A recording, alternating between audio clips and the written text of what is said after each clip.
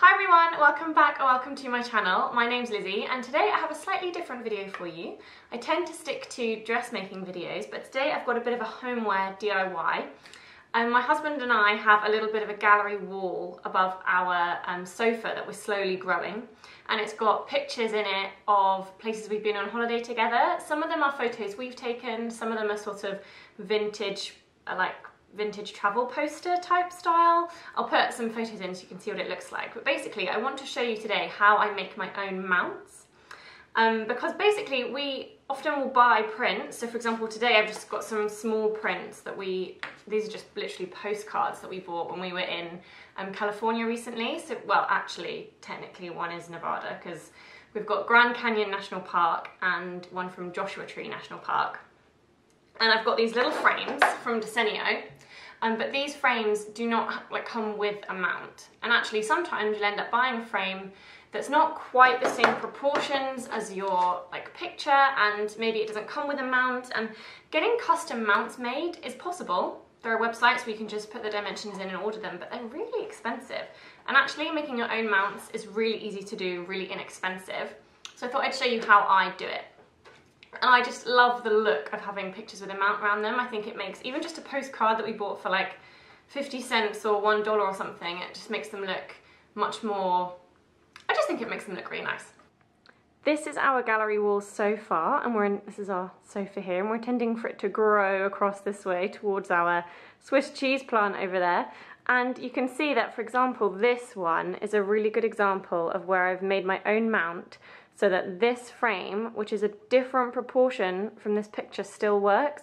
You can see that it's thicker on the top and the bottom than it is on the sides. So that allowed me to use a frame that otherwise wouldn't have worked. I couldn't use the mount that came with this frame because it was the wrong proportions.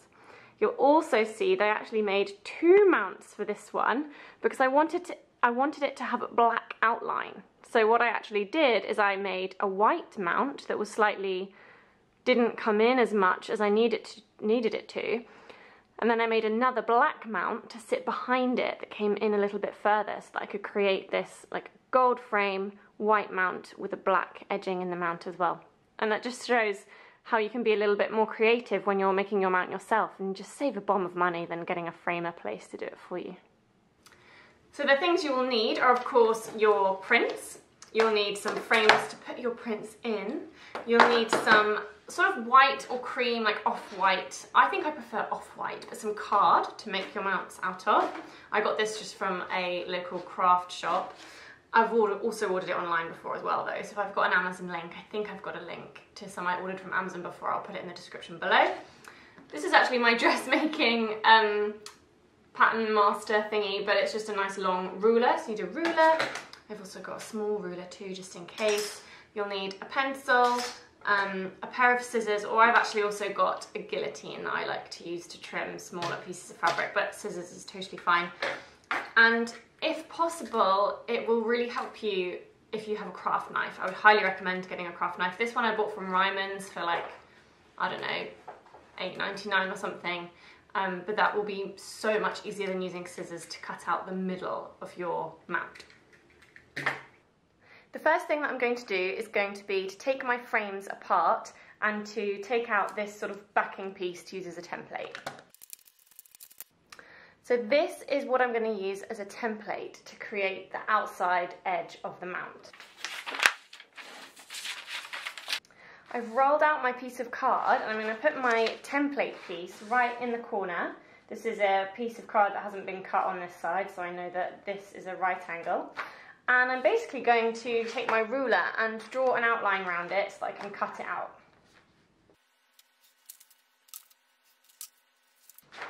Because I'm making two, I'm going to repeat that step and do another one the exact same size. Now I can cut these out. So we've now got our two pieces of mount and our two prints. And if we were going to do the really lazy way of making a mount, we could literally just stick the print onto the mount and put it in the frame just like that. So that would look something a little bit like this. I would obviously make it straighter and much nicer, but you could literally have the mount, the backing card, sort of sit behind your print and put your print on top. However, I want to show you the sort of slightly more professional way of doing it today, where you actually have your print sitting behind your mount and you cut out a window for your print to sort of peep through, and then your mount would overlap the edge of the print a little bit. So that's sort of the slightly more professional way to do it. So easy way, literally stick it on in the middle, Bob's your uncle.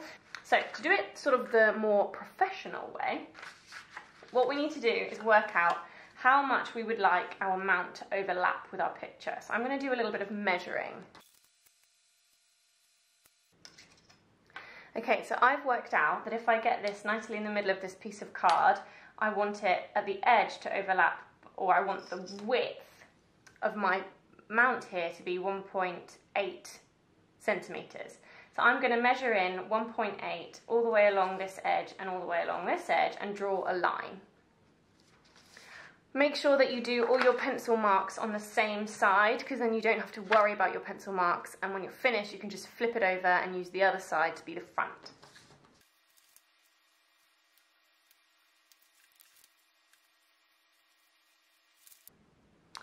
So there you can see that I've measured in my 1.8 centimetres and drawn lines across both edges. Now I'm going to do the same thing with the top and the bottom to work out how much I want it to overlap at the top and bottom.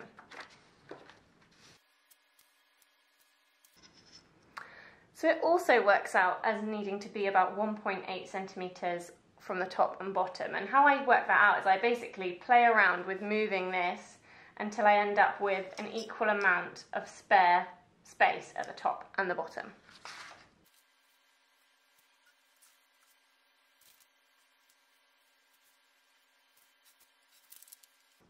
There we go. That is now the piece that I need to cut out of the middle of my card.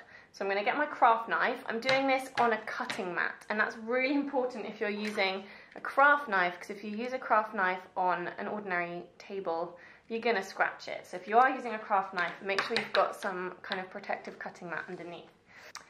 So I'm going to get my ruler and I'm going to line it up on the lines that I want to cut. Now, the really easy mistake that I often make with this is that I get a bit carried away and just sort of cut and cut all the way down and end up cutting these pieces apart.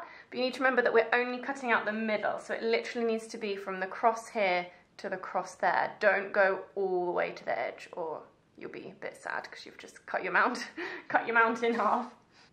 So I'm going to line up my ruler. I'm going to press the corner of my craft knife. If you are, you know, a child, please don't do this on your own. Please get an adult to help you. But yeah, press the corner of your craft knife into the corner, and you need to really carefully and gently drag your craft knife down and stop when you get to the next corner. Now I'm going to do the next edges.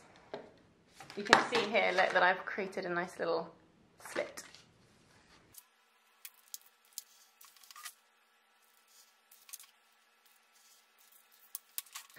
And then my centre just popped right out, and then I have my mount. So then you can take your picture and you can lay your mount over. Remember, I've got all my horrible, ugly pencil marks on this side, if you can see. So what I'm going to do is literally flip it over and use this side as the nice, clean, white side. Yay, it fits!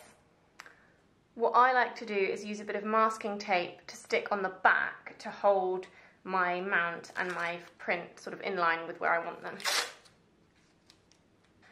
This is a bit fiddly because this is quite a small mount and this card is a little bit flimsy. So what I've done is I've actually stuck a couple of small pieces of masking tape to the back of my print, and I'm going to hold that in one hand, hold my mount over it with the other hand, and I'm going to, once I've got it in the right place, I'm going to use my fingers behind to press the masking tape onto the mount to try and keep it all where I want it.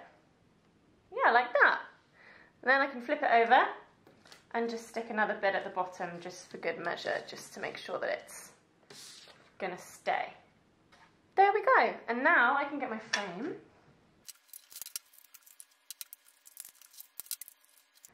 Et voila!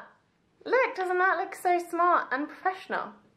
I mean, if you look too closely, you know, you might see slight wobble in my lines once in a while, but I really don't think it's noticeable at all. And yeah, I just think it's such a quick and easy way to make a mount. I love making my own mounts because although in this case, this print is very well proportioned to this frame, I think they are actually the same proportions, I could actually put a totally different, like a different proportioned print in this frame and it would still work, so I can make a mount to fit. So for example, if this print was actually more like this shape and it was like a shorter, stubbier rectangle, I could still make a mount for it. I would just need the mount to be a bit thicker on the top than it is on the sides. It's just such a good way to being able to be much more flexible about the different prints that you put in different frames. I could also have chosen to put this print in a bigger frame and again just have a wider mount around it. Now I just need to do the other one.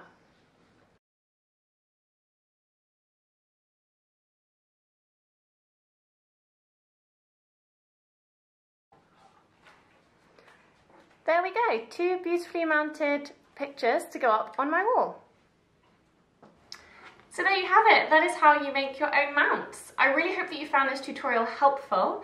I just think it's such a good skill to know that you can make your own mounts and you don't have to worry about having the exact correct proportion frame for the print that you've got. You can kind of pretty much put any size or shape print, not size, you can put any shape of print in any frame really, if you make a mount and you can make it work.